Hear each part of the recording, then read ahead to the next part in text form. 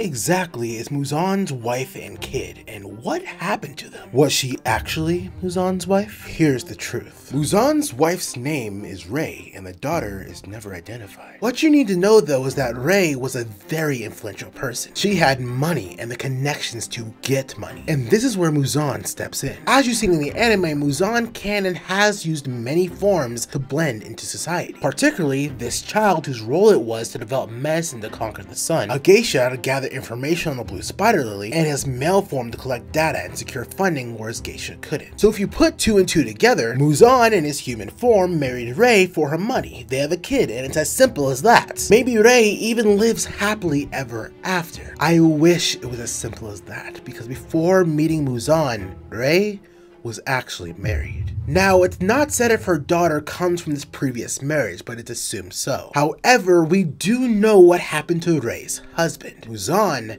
ended his life, but didn't steal his identity. Rei only knew of Muzan in his human form because on Muzan's account, according to the canon fanbooks, while he could have assumed the identity of Rei's husband, he didn't to avoid suspicion. Now this next part is a bit of me putting the pieces together because it's kinda unclear what happened after Muzan took her husband's life. But based on the context, 1, it does seem that in the public eye, how Rei's husband passed away was left as a cold case. That is, unless Muzan framed an innocent man. 2, after Muzan did the deed, time passed, and he slowly worked his way into Rei's life, leading to 3, Rei is happily married and unaware of the truth of her husband's unaliving and who Muzan really is. But what happened to her? What happened to her daughter? Sadly, it's the same that happened to all the others. Throughout history, it's reported that Muzan was married at least 5 times, and in each of those marriages, due to constant verbal abuse,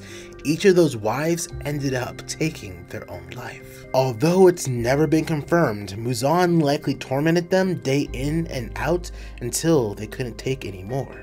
Or did he? Minor spoiler warning, but Muzan was once human. And it could be possible that, like all the other demons in Demon Slayer, Muzan has a small inkling of his humanity left and craves connection like all demons do. And that could especially be the case due to his tragic upbringing. Muzan was born without a breath, stillborn, and he was given up on by his family. And while he can't remember a single human he's taken out, their feelings pass on to him, ruin him, and move him. So what feelings did his wives pass on to him? Could it have been something that kept Rei alive? Something that moved Muzan to not torture her and her daughter? Because when you really look at it, Rei showed no fear towards Muzan. Rather, she looked at Muzan for protection. So in that, what if Muzan genuinely cared about Rei and her daughter? And unlike all the humans who have come across the Demon King, Rei and her daughter actually lived.